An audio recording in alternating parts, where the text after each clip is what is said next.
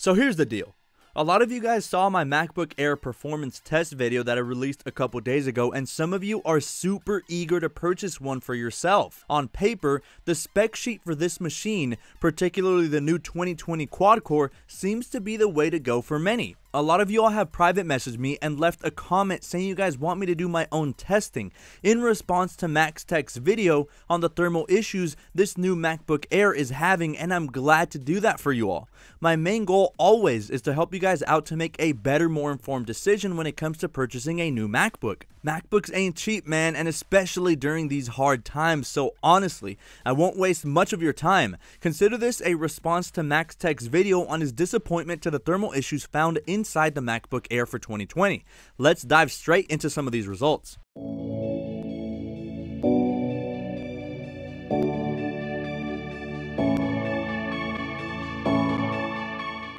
For the record, I love MaxTech's channel and have nothing but respect for him. Those guys put out some super dank content and are one of my go-tos for deep testing of our beloved machines.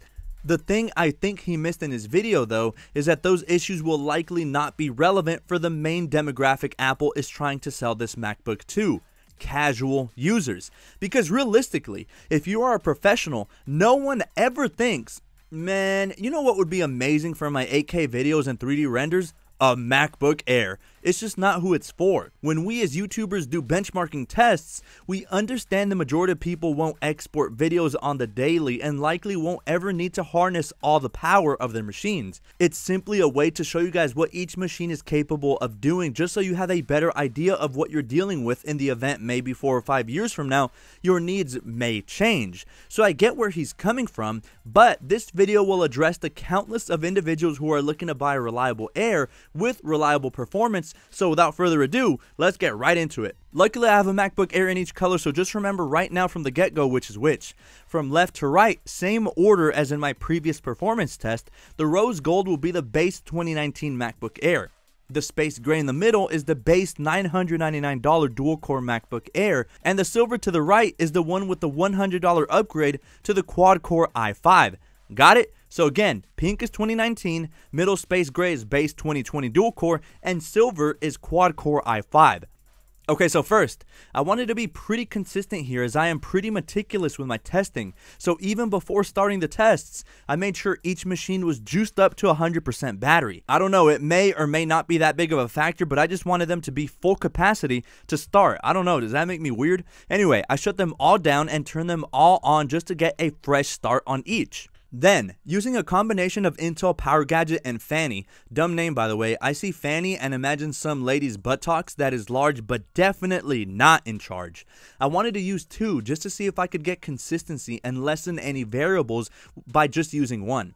So anyway, at idle, all temperatures are pretty good, the standard stuff, nothing crazy. Now to begin, I wanted to use Safari just to see how it would compare against Chrome, since Chrome has been known to crash even my mid-spec 2019 Mac Pro that has 256 gigabytes of RAM with just 4 tabs. That's a joke, by the way. I'm sorry if you use Firefox or, God forbid, Internet Explorer. If you do, something's wrong with you. Then again, Safari is Apple's own software that they develop, so you would expect it to be better optimized on their systems. Regardless, I pulled up a single tab and went over to investing.com just because I'm analyzing the market very carefully right now, so I know when it's time to sell and make big money. With one tab on Safari, everything appears normal yet again, with temperatures hovering around 60 degrees Celsius. The standard stuff, no fans cranking up. Yet. As you'll see with this test, I'll be compounding the load on the computers, adding little at a time and making observations. To follow up, I then opened up 2 additional tabs for a total of 3, opening up Facebook and Apple.com and observing. Still pretty simple though, 3 tabs in and everything is still pretty normal with temperatures still well under 60 degrees Celsius. But now it's time to turn it up a notch and introduce some YouTube to the mix. So MaxTech played a 4K video on YouTube as well, so I wanted to do the same and played my most recent 4K 30 FPS video on all 3 devices to bring the total tabs up to 4, and would you believe it? Still normal behavior. Temperatures do go up, but only by about 5 degrees Celsius, now bringing the temperatures to pretty much consistently stay above 60 degrees. Now, I don't know about you, but I've gotten better at not being those kinds of people that open up 20 tabs at a time. So 4 tabs is pretty standard for me. Once again, pretty normal things the average consumer will do. Now it was time to introduce other applications to the mix simultaneously while keeping the YouTube video playing and all the other tabs open, so I went over to All Reliable. That's right, Apple TV Plus. There are some pretty decent shows on there, by the way. You should check them out if you have the free year of Apple TV. Now doing all of this, and temperatures yet again only rose about 2 degrees. Not at all what I was expecting after watching MaxTech's video. I was expecting this thing to be melting, but nope, not yet. This is only Safari though, so we'll see. We just keep adding more stuff into the mix, including opening up the news app. Again, nothing too pro-ish. I received feedback and you guys wanted to see everyday activity, not benchmarks and not exporting raw 4K videos and stuff of that nature that YouTubers typically do on the daily. As you'll see, still stable and pretty normal, now shooting up to about 70 degrees, but pretty standard stuff when having all this stuff open up at once. Keep in mind that 4K YouTube video is still being played in the background. To conclude, we finally open up my Finder, the Notes app, and my Calculator app. All are pretty benign apps, sure, and at this point, the fans do kick in as can be seen from the fanny widget, but temperatures still well under 80 degrees, and not at all reaching the 100 degrees blazing hot temperatures. Okay, don't worry, for Chrome, I did a lot more and did the same test, but ended up adding more and more and more, just to finally reach that 100 degree mark. I closed everything out and restarted each computer to get a fresh start and leave them out chilling for a good 3 minutes to let all those temperatures stabilize and go back to normal, so that all are under 40 degrees at idle. I did the same thing basically only with Chrome this time, and to my surprise, nothing extreme. Nothing out of the ordinary. Sure, slightly hotter because it's Chrome, but with the oneinvesting.com tab, temperatures were hovering around 60 degrees. Could be better, of course, but pretty standard for Chrome. Then again, did the two other tabs being Facebook and Apple.com, and with both being thrown into the mix, the temperatures, dropped?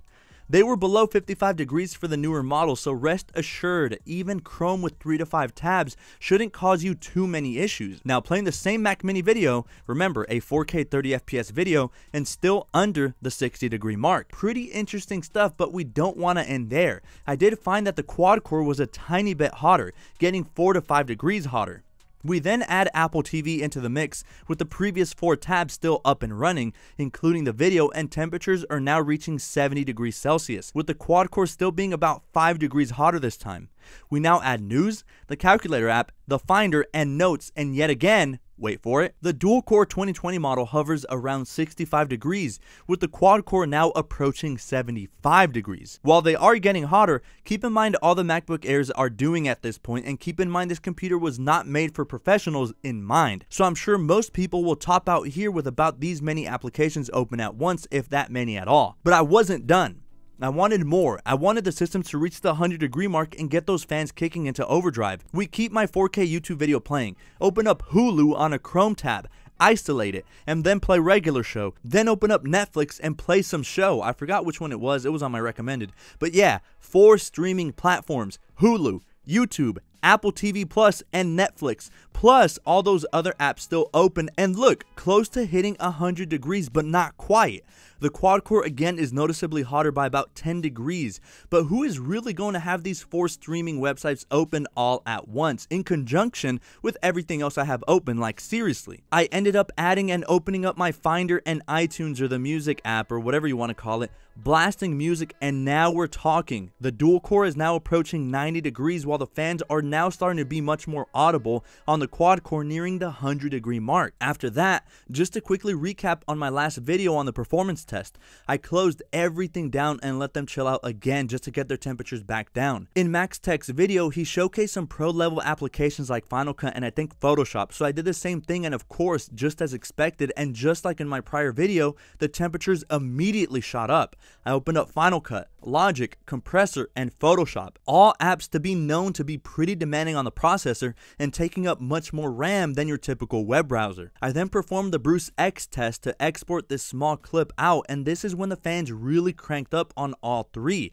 as is expected on an Air. As it's been exposed, Apple did not connect the heatsink to the fans on the new MacBook Air, so the 2020 model suffered severely with this Bruce X export test, and those fans were chugging along. But honestly guys, I'm gonna stand by my claim and respectfully disagree with Max Tech on this one. As per my testing on my previous video, the benchmarks on the quad core are still surpassing the dual core despite it being 5 to 10% hotter as compared to the base dual core model when performing everyday tasks. Of course, all of this is switched up when you begin to work with pro apps, but again, my rebuttal here is that most people who buy the Air typically know what they will probably use it for, just email, YouTube, Netflix, social media, and things of that sort.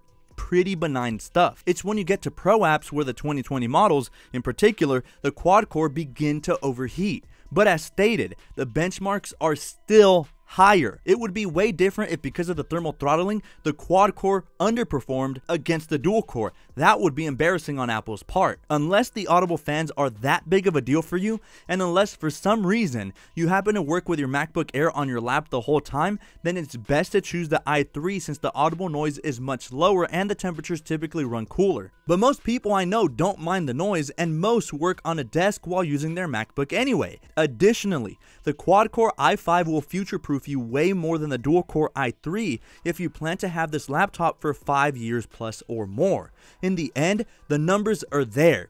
I always say, numbers don't lie. I even performed the same test basically off camera and got pretty much the same results. I just wanted to verify that what I did was accurate. So, Max Tech does offer some pretty important points, namely, this MacBook Air is having a problem that is reminiscent of when the 15-inch MacBook Pro had overheating issues with the i9. The chassis of the Air is just too small, and the fact the heatsink isn't connected will ensure your system run hotter, without a doubt.